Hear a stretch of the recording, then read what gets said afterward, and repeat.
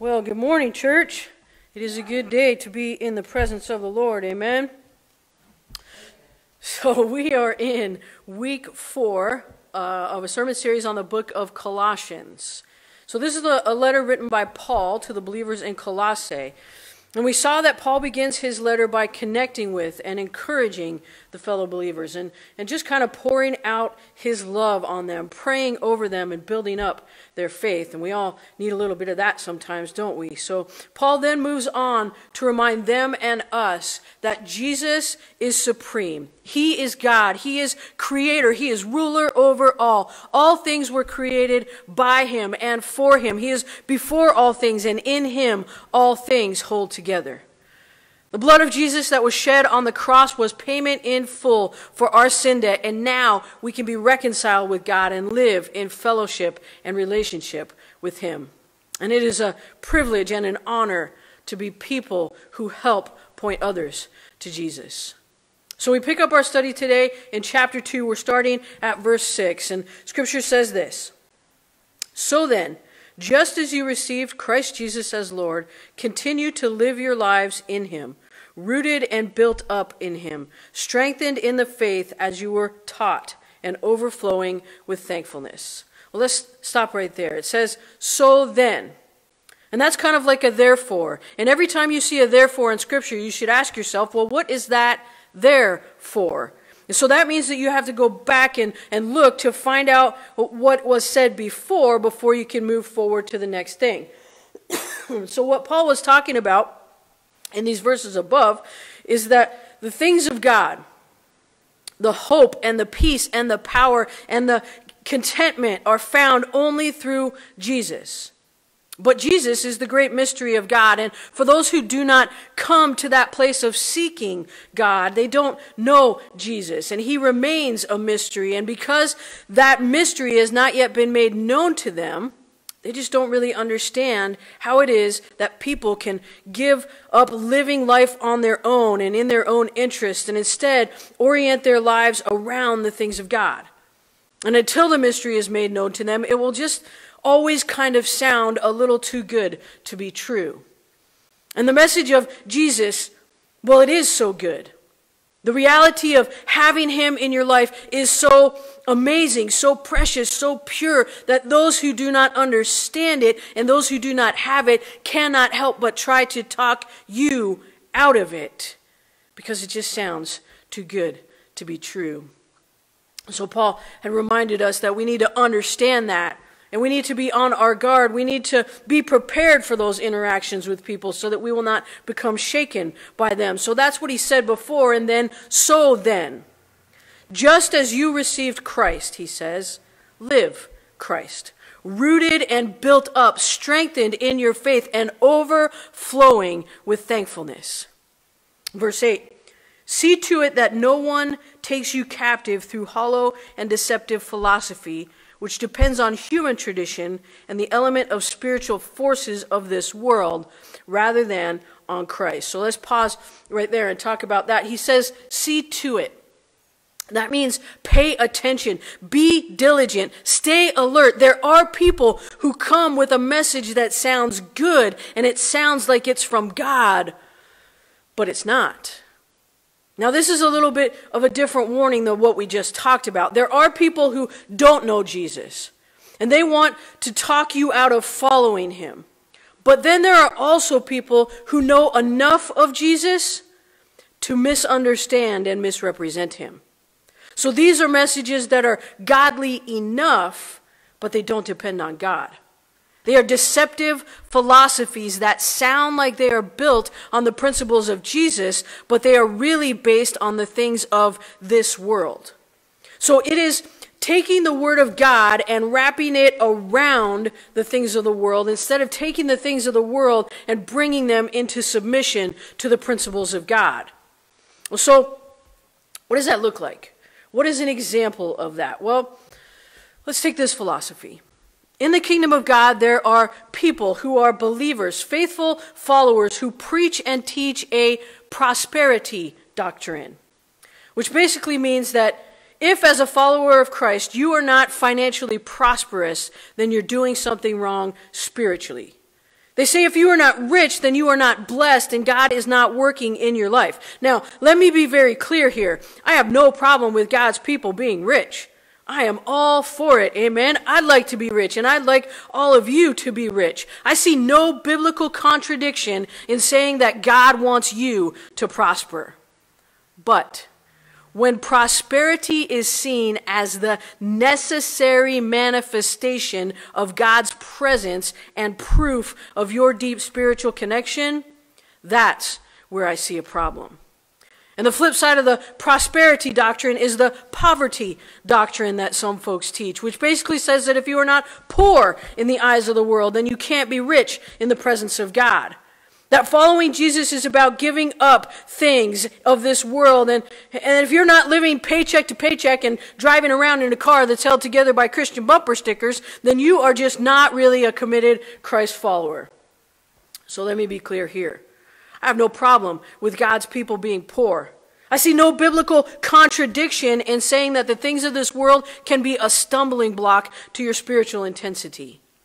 But when giving up all material possessions is seen as the necessary manifestation of God's presence and proof of your deep spiritual connection, well, there is where I see a problem.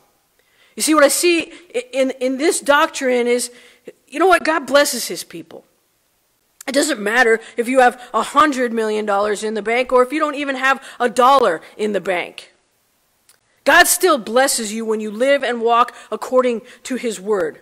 And I think that we need to preach about prosperity because I believe God does prosper his people. And his people can do things in the world that require those financial means. And so God does bless. And I do believe that we need to preach about poverty because I believe that God does call people to depend not on the materials and conveniences of this world, but to depend on him. And God can do great things with those testimonies of people who have nothing, and yet they are so full of joy and peace because they know that God alone is their strength. The principle is not money, it's commitment to the things of God and a willingness to use whatever you have and whoever you are in this world to be a vehicle that draws you closer to God and points people to Jesus.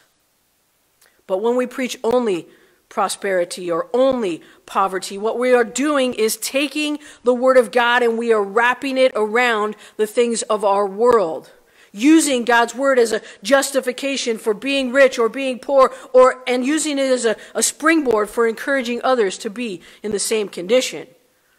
What we should be doing instead is taking the things of the world and bringing them into submission to the word of God. It doesn't matter how much money you have or don't have. If you have no love or peace or joy operating in your life, when we put God's principles first, when we become people of integrity and humility and compassion, when we know that God is the source of provision and wisdom and strength and life, when we walk in his word and become more like him, we will see his life fill us up and flow out of us. And then we can learn to take the circumstances of the world and of our lives and mold them into obedience to the word of God, to the things that give glory to him. And so when I see Paul saying here is that it is a danger that God's people can take a principle, a situation that is really more about the world, and wrap God's word around it instead of grabbing hold of God's word and bringing the things in our lives into obedience to that word. It's a danger. It happens. These are movements that will gain popularity among people, even church people. They'll sound like they are based on the principles of Christ, but if you really look at them, if you begin to peel back the layers, you will see that they are really based more on human tradition and the basic principles of the world. They are hollow and deceptive philosophies, Paul says.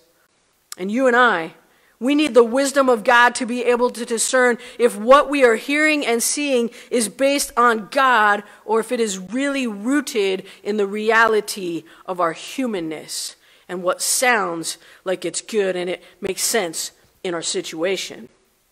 See to it, Paul says, that no one takes you captive to hollow and deceptive philosophy, which depends on human tradition and the basic principles of the world, rather than Christ. This is a pretty important thing Paul is saying here. And I know that I just kind of dumped some heavy stuff on you, but I know too, for some of you, there's a giant light bulb that just lit up above your head, because I know that many of you, like me, in our desire to be pleasing to God and to see Him fill up more spaces in our lives and in our hearts, there are times when you and I have been caught up in these convincing thoughts and movements. Because I think that the truth is, we want so much to know God. We want to know that He is with us, that He is moving around us, that He is speaking to us, that we are so desperate to see Him that we sometimes just take it a little bit too far. We want that quick answer. We want that 5-point sermon that will help us get out of debt in just 2 weeks. We want those 10 steps to healing because we want to be healed and we want to be whole and we want the things of God in our lives and we want those things to give God glory. But sometimes we want that so much that we get caught up in the formula that we receive from God's servants, and we forget that the answer is not in the formula, it is in God. You know, so often as a pastor, people come to me asking, what is it that I need to do? What is it that I need to do to see victory in my life? What is it that I need to do to find answers for my future or to have unity in my marriage? What is it that I need to do? What's the formula? And the reality is this: there is no formula. There's only one God, and He has given us His word, and He has made a way for us to be in relationship with Him, and everything we need is found in Him alone, not in His people. We want somebody to just tell us what to do. Tell me, Pastor, what God wants me to do, and I'll do it because I want His presence in my life. Well, here it is. God wants you to read His word. He wants you to talk to Him, and He wants you to listen to Him. Well, come on now, Pastor. Isn't there something else you can give me? Because I really need His presence right now, and, well, I just don't read that fast. Truth is, when I go to God and I talk to Him and He gives me an answer and shows me what I need to do or think about this thing, that answer is God's answer for me and my circumstances. And it might not be the same as God's answer for you that He would give to you in your circumstances. We can learn from each other. We can seek for wisdom, and we can seek for prayer from one another. We can struggle through some stuff together, and God can plant seeds in me through you as I listen to your experience and what God did for you. But the only way that I'm going to know what God has for me is to ask Him for myself and to learn for myself how to hear His voice. Don't ask for a formula that will help you discern God's voice. See, the spiritual process, it's different for all of us. But I'll tell you this, I have never met a Christ follower who has sustained victory in their lives and yet never ever opens this book. You see, God speaks to us in His word, and He speaks differently to you than He does to me. And above all things, we need to be seeking Him through His word. Now, don't get me wrong. There are lots of great resources out there about the things of God. And we need to be fellowshipping together. We need to be with other believers. We need to be doing study activities. We need to be digging a little bit deeper and hearing the message that God has given to His servants. We need to have good preaching and teaching and testimonies and prayer times. Those are all good things, but above all those things is that you and I need to be in the Word. And we need to be listening to God speak to us. You see, He will tell you what you need. We just need to be in the right place to hear what it is He has to speak through us. We need to be pressing in and training ourselves to listen, to obey His word. And you won't know it if you don't read it. Here's what I know. As human beings, we push back against the idea of being in God's word.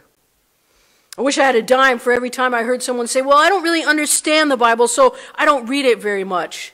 But I pray all the time, and I know that God speaks to me, and I'm doing just fine. But hear me, church.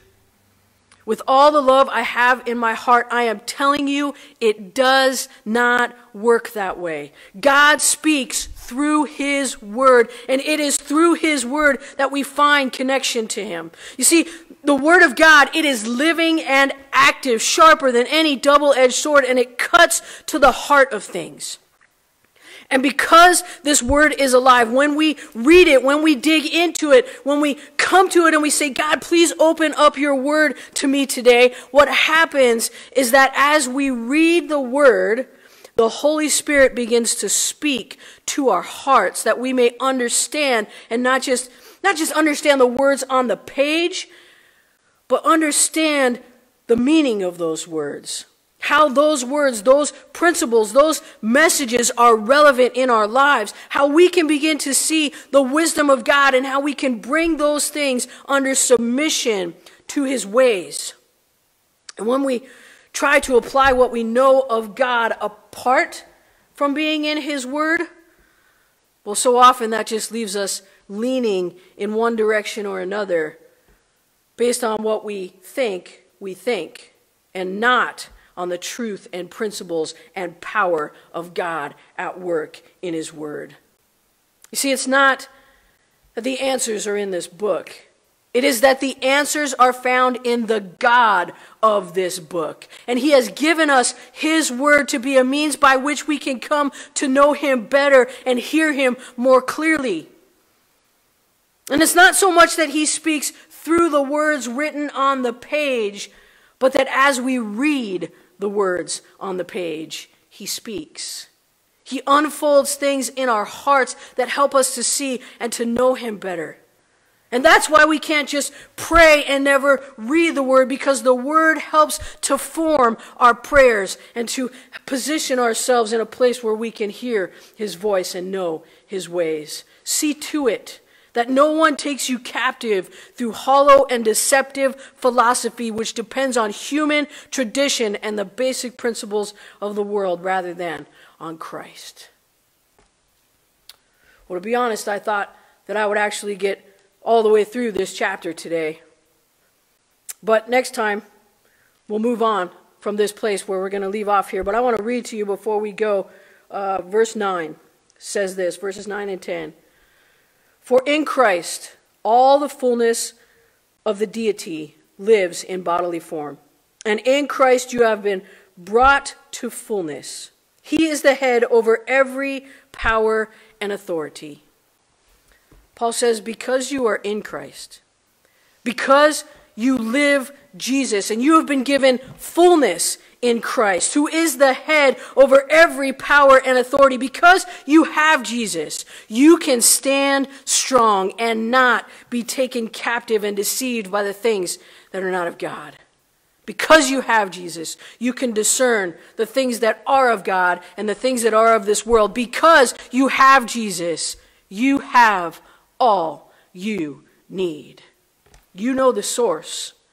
You just have to be diligent about tapping in to the source. And we have a wonderful family of believers to be in fellowship with.